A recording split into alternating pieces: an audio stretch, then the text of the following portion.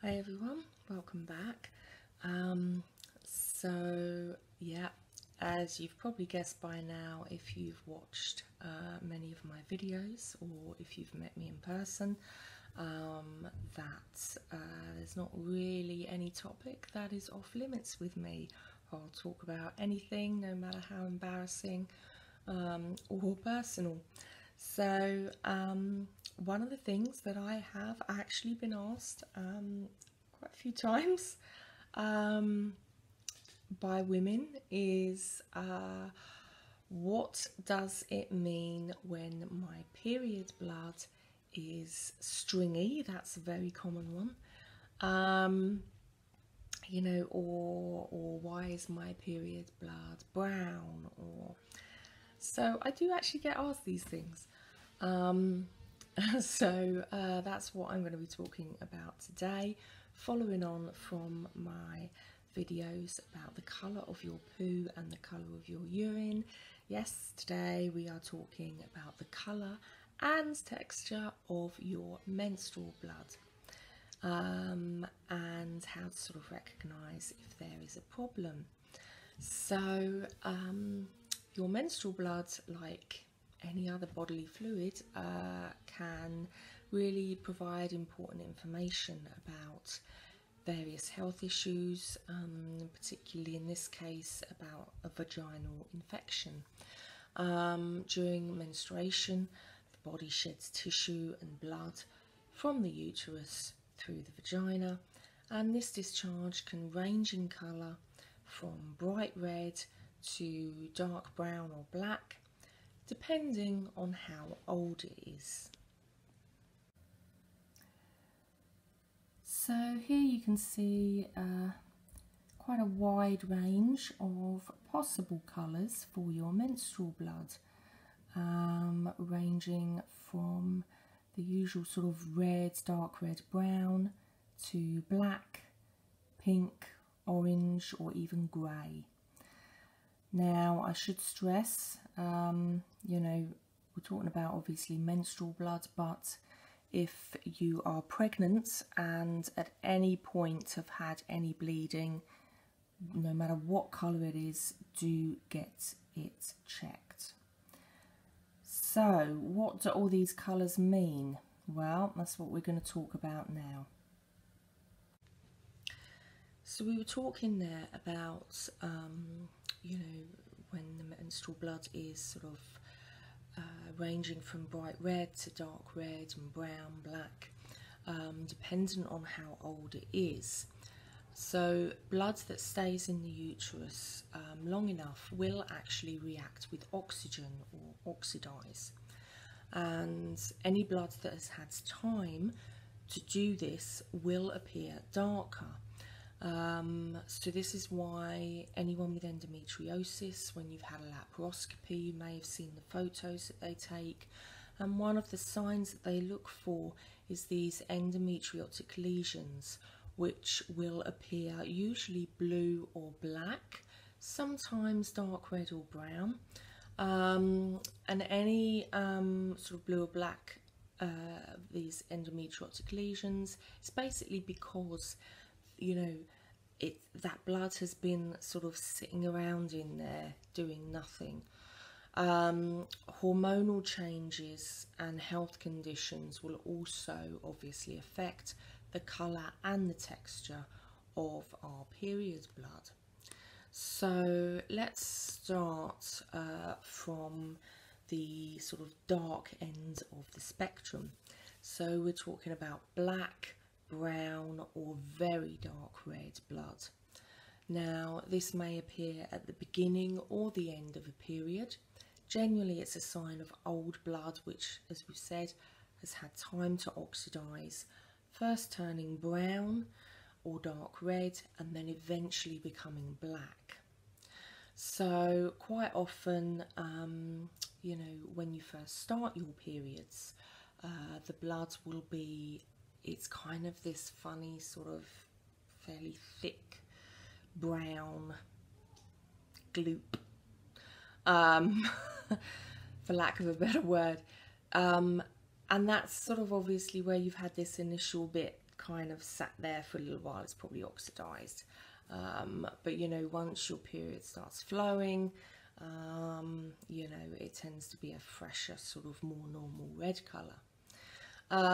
But these dark, you know, dark shades may also indicate a potential blockage inside the vagina, particularly if any of the following symptoms are also present.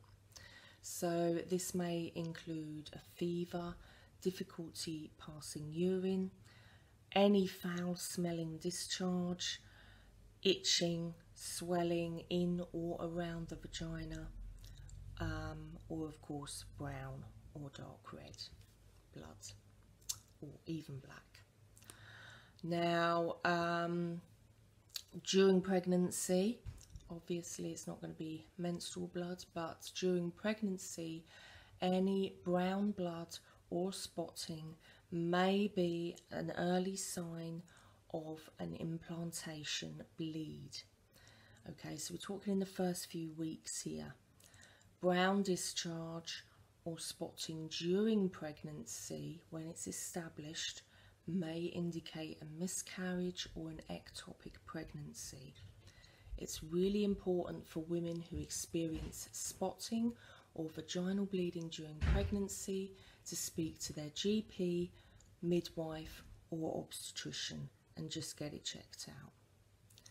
Now, in terms of what we call lochia or postpartum bleeding, so once you've delivered baby, lochia is the body's way of expelling sort of excess blood and tissue from the uterus, usually starting with a bright red blood and then becoming a darker shade as the flow decreases. Now, the duration of the lochia varies. Usually it will pass within the first few months after delivery, but if there is very heavy bleeding after giving birth, again, you must speak to your doctor. Now, let's talk about the more normal sort of bright red blood that we probably all expect. So a period may begin with bright red, fresh bleeding, and then towards the end of the period may well darken.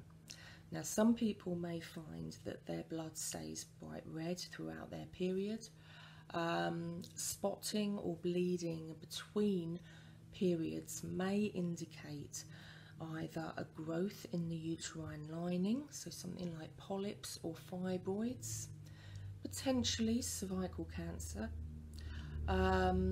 or even a sexually transmitted infection, so something like chlamydia or gonorrhea. So again, if you're, you know, this isn't just a one-off thing, do get it checked out, and particularly, you know, if you're having other symptoms as well. Other symptoms of cervical cancer include heavier periods or periods that last longer than usual. If you are having maybe pain or certainly bleeding after sexual intercourse, if there's any pain in the lower back, pelvis, legs, loss of appetite, unexplained weight loss, or of course if there's any foul smelling discharge, these could be indicators of cervical cancer. But of course, you know, do go get your smear done regularly. You know, it takes like 5 minutes, it doesn't hurt, you know, do get it done just to, you know, be sure that everything is perfectly normal. Now, sometimes your period blood may be pink.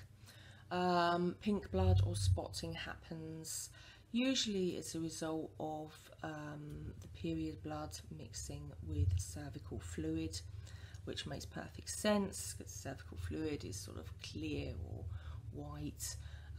So you mix that with the bright red fresh blood, it's going to go pink. So this can usually happen due to either using hormonal contraceptives, which can lower the estrogen levels. Possibly sexual intercourse may cause small vaginal or cervical tears, and blood from these tears can then mix with the vaginal fluids, thus creating a pink discharge. But also significant weight loss or an unhealthy diet or anemia can also bring about a more pink menstrual blood. Now again, during pregnancy, if there is a pink discharge containing tissue alongside cramps, again this may indicate a miscarriage. So yeah, do get that checked out. Now, maybe a slightly more unusual one that people didn't actually realise was possible is orange period blood. Now, blood again that mixes with cervical fluid may also appear to be orange. But if there is any vaginal itching, discomfort, foul smelling discharge, then this is pretty much going to be a sign of an infection, usually something like bacterial vaginosis or trichomoniasis, both of which are pretty nasty infections, and they're not just going to go away. You need to get antibiotic treatment. So if you have these symptoms, do either go to your nurse at the GP and get a swab done, or go to your local sexual health clinic, and they can probably get you sorted out there and then. And usually with those infections, there will be a foul smelling discharge. Sometimes the discharge can even be quite green, and that will smell quite fishy. So yeah, fishy fanny is never a good thing. Do get it checked. Now, and then potentially again another more unusual colour is grey menstrual blood. Now this again will more than likely be due to an infection such as bacterial vaginosis, and this really occurs due to an imbalance between the harmful bacteria and the natural flora in the vagina. So again, you're going to need antibiotics. Other symptoms of bacterial vaginosis again will include, as we've just said, itching in or around the vagina, that foul smelling, usually fishy vaginal odour, potentially that may be quite green, and also you probably will have burning or certainly some discomfort when passing urine. And as I say, this you're going to need antibiotics for that. Now during pregnancy, in the later stages of pregnancy, a grey discharge unfortunately again may more than likely indicate a miscarriage. So again, any bleeding in pregnancy, you need to get it checked. But like with poo and urine, if you've seen those two videos, diet will certainly cause some changes in the colour, but also hormonal changes, general lifestyle, age, which again is going to affect the hormone levels, and environmental factors. They're all going to cause variations in period blood. Any unusual blood colour and irregular bleeding should be referred to a GP or gynecologist. So that is the colour covered. Now, what about the texture? So the texture of your period blood can really range again quite a lot. You have obviously the normal blood texture that you would expect. It can, on one end of the scale, become almost sort of quite slippery, or quite thin and watery. And then of course on the other end of the scale you've got clotting, You may notice it's quite stringy or even gritty. So we're going to talk about what those mean. So first up, we're going to talk about clots. This is often sort of the big one that people are a little concerned about. Now, healthy period blood may contain visible pieces of the uterine lining. This is completely normal. But if there's very heavy bleeding or if there are large clots, this may indicate menorrhagia, which is basically very heavy, painful periods, or unusually heavy periods lasting longer than 7 days, which can lead to anemia and fatigue. And depending on whether you've got other symptoms, you may even be investigated for things like endometriosis. It is recommended that you see a doctor if you have bleeding that requires changing a tampon or pad after less than 2 hours. You know, if this is sort of like become sort of a regular thing, you need to get that checked out. But also if there is blood with clots that are the size of a penny or bigger, again, do get that checked out. So what causes menorrhagia? Well, various things. Hormonal balances may be the culprit. Possible pelvic inflammatory disease, intrauterine birth control devices, so the coil, growths on the uterus such as fibroids or polyps, if there are any bleeding disorders, so something like von Willebrand disease, certain medications such as aspirin and anticoagulants, you know, may actually cause, you know, increased bleeding, and also cervical and uterine cancer. So if any of the following apply, you should again see a doctor or gynecologist. So if there is any new or unusual vaginal discharge, or if you have irregular periods that change in length and also that change in the amount of flow from 1 month to the next, if there is any bleeding after menopause, if you have missed 3 or more periods, if there is that foul smelling vaginal odour or a thick grey or white vaginal discharge, particularly when combined with itching or even swelling around the vagina or a fever, do get it checked out.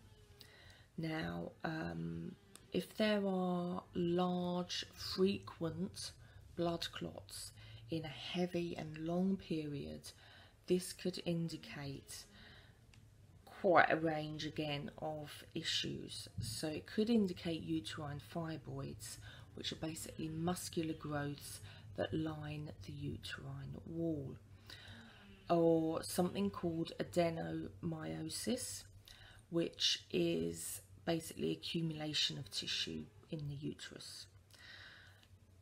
PCOS, or polycystic ovary syndrome, where you get cysts and swelling in your ovaries. Although quite often with PCOS you may even have absent periods. Endometriosis, which is a common one, growth of endometrial tissue outside of the uterus, and as we've explained, if you have a laparoscopy and there are like these blue-black lesions on the laparoscopy films, this is a clear indicator of endometriosis. Also, large clots may occur due to polyps, which are basically small benign growths in the endometrial lining, or even endometrial cancer, which is where you've got malignant tumours in the reproductive organs. There may also be indicators of bleeding disorders, thyroid conditions, complications from an IUD coil, or even vitamin K deficiency, because of course vitamin K is responsible for the clotting process in the body. So potentially, you know, blood tests are going to need to be taken to check hormone levels and to check the thyroid and you know, possibly a few other things. So anyone who is pregnant, again, as we've said, any bleeding, unusual vaginal discharge, you need to speak to your doctor. Now, so that's clots covered. So quite a common one that I get asked about is, why is my period blood stringy? And yeah, sometimes, you know, you may sort of go to the toilet and there will, you know, sometimes be like this stringy bit of blood kind of half hanging out. And yeah, the first time it happens, you know, you may be a little bit concerned because it's a little out of the norm.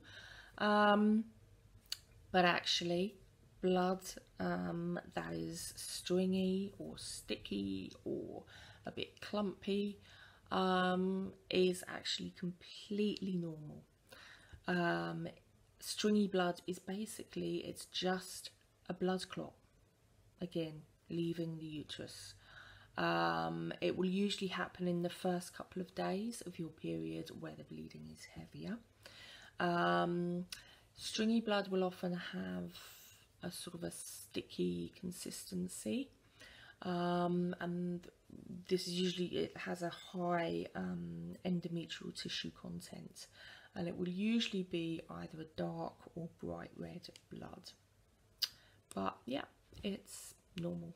So unless, you know, you're getting a lot of them and you're getting those other symptoms that we've just talked about with sort of alongside blood clots, you know, if you've got any of those other symptoms, then yes, you may want to get it checked out. But stringy blood alone, in the normal scope of a period. So clumpy blood, usually in the later sort of part of a period, there may be clumpy blood or sort of almost kind of jelly-like, which is usually caused again by blood clots passing through the body. And again, this is, you know, normal. If it's a bit jelly-like, there may even be a bit of sort of vaginal mucus in there.